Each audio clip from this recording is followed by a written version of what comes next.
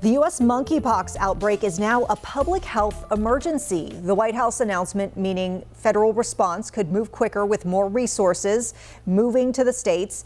It also requires states to collect data on monkeypox and share that with the CDC. Now, the public health emergency declaration does come as cases across the nation now top 6,000. Dr. Anthony Fauci says more monkeypox vaccine shots are on the way. By the end of the week, we hope to get over 700,000 more vaccines distributed throughout the United States. And I believe that those of us here in Washington will have enough to be able to distribute to the people who need them.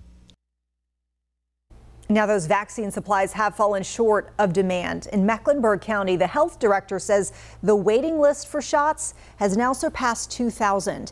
Tonight, our Verify team fact-checking where the Carolinas stand in priority for vaccine allocations. Verify recently shared how the U.S. Strategic National Stockpile works and how it contains enough monkeypox vaccine to help millions, but most of those doses are abroad in Denmark.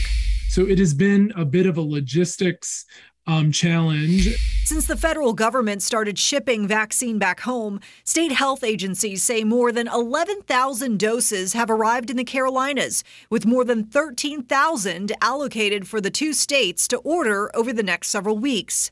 So how is the allocation decided? Well, it's not just about population size. Here are some insights from the CDC, U.S. Department of Health and Human Services, and South Carolina's state epidemiologist, Dr. Linda Bell. 75% is weighted for the disease burden in the jurisdiction, and then 25% for the at-risk population. With most of the allocation determined by disease burden, or how much the virus is impacting the community, it would stand that states with larger case counts would generally get higher priority. The CDC's monkeypox case tracker shows the most cases in New York, California, Illinois, Texas, Florida, and Georgia, in that order. And indeed, these are the states with the most vaccine allocations so far.